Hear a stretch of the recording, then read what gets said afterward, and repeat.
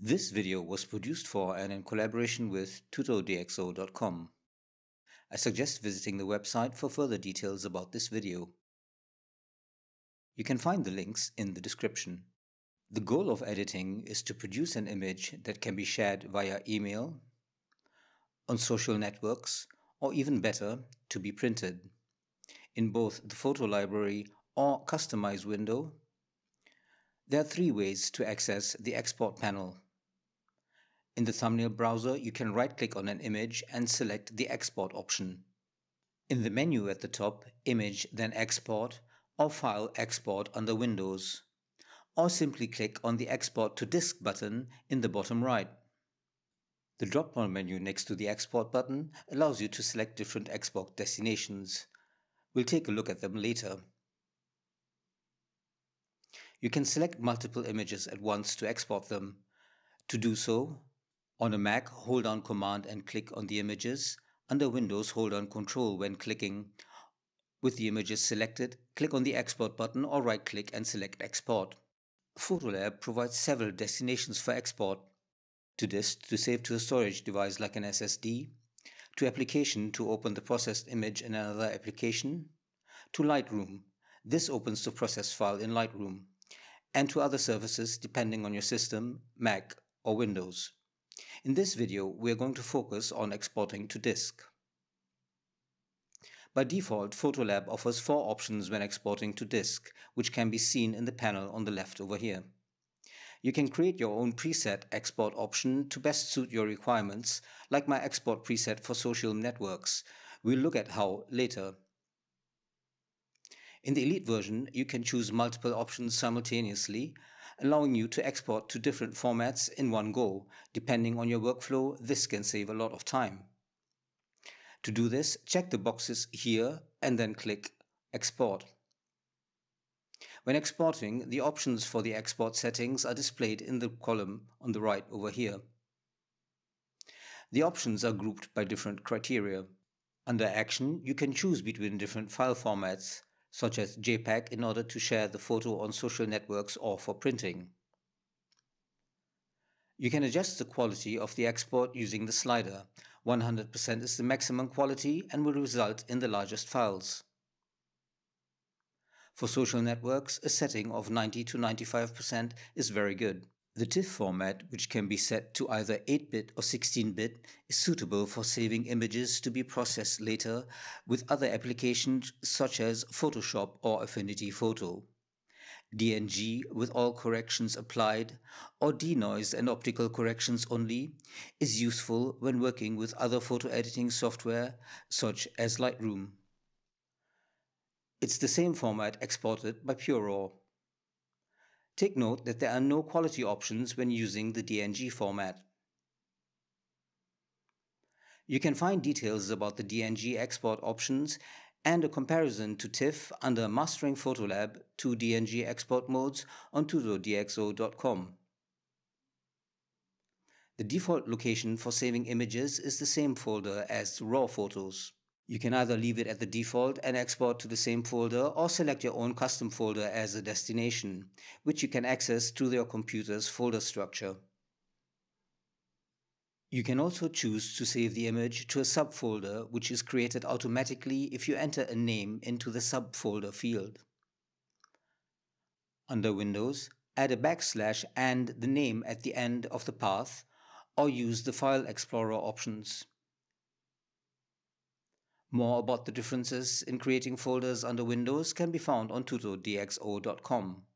By default, PhotoLab appends the suffix _DxO to the name of an image when saving.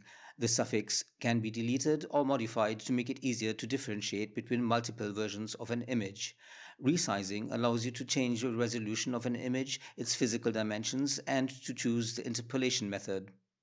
Resolution sets the pixel density used for printing.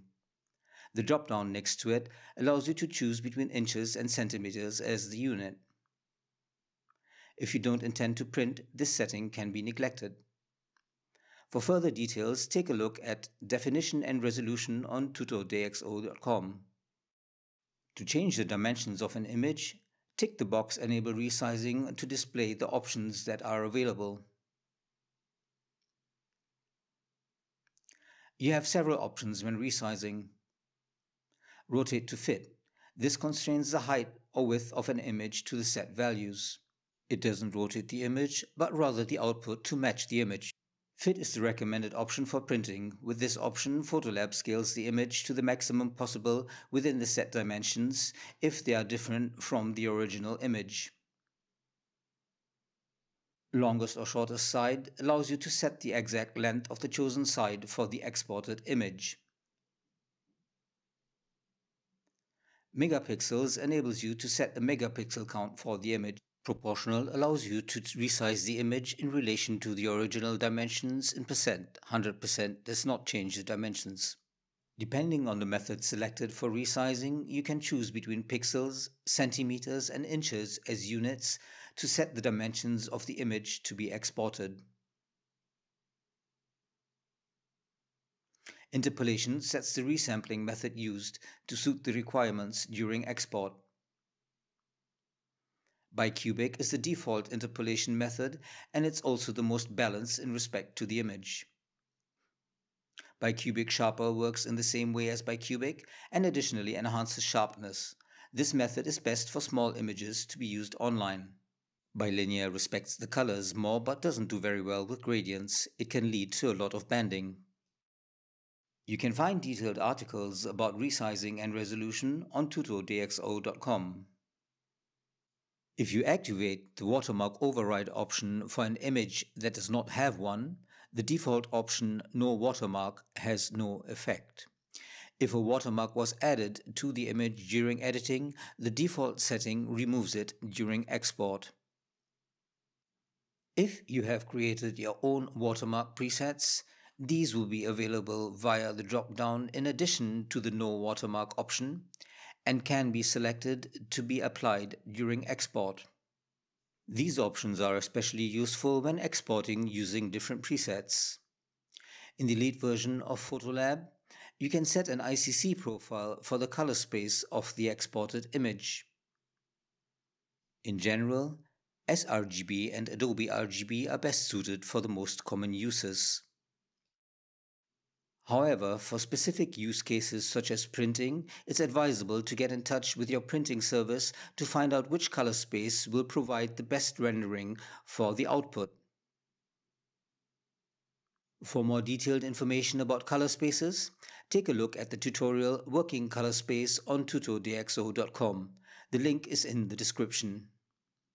Check the box Preserve Color Details in order to protect saturated colors when using a softproofing or extended ICC profile. The Include option for metadata allows you to choose which metadata is to be saved with the image, all or none, copyright and contact info only, or copyright only. Just as a reminder, EXIF includes the camera's technical information about the shot, equipment, and settings. Attributes are the selection status, the rating, and the color label. IPTC are the non-technical details such as copyright, name, and so on, and the self-explanatory keywords and GPS data. It's very easy to create your own custom export preset. To do so, click on Add New option, make the desired settings in the right column, and give your new preset a name, and activate it. New presets are added to the end of the list and it is not possible to change the order. That's it. For further information about DxO PhotoLab, please visit DxO.com. Thank you for watching.